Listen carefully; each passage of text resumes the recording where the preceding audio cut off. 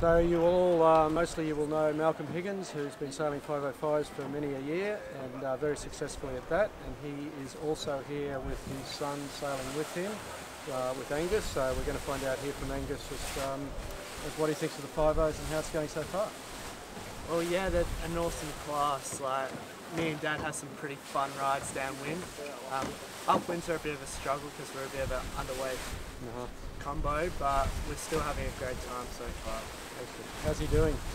I'm very proud of him actually. He's doing an awesome job.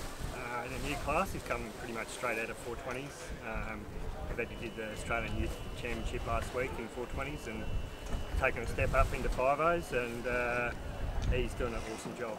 No problem with the spinnaker, trapezing well, fast tacking, very athletic, being a young fella. So we're having an awesome time. We're looking forward to going to Sweden later in the year and doing some more sailing together. You're sailing together in Sweden? Yeah. Oh, that'd be great. Yeah, so he gets a trip to Sweden, all expenses paid, so he's pretty happy about that. Nice work. How does it compare to a 420?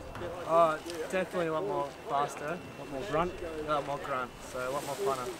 How about those rides on the first day downhill? Yeah, geez, I think we had a bit too much then, to be honest, because we snapped our mast during the practice race, which didn't look at the start too well, but we managed to get our boat up and going, and still pretty fast out there.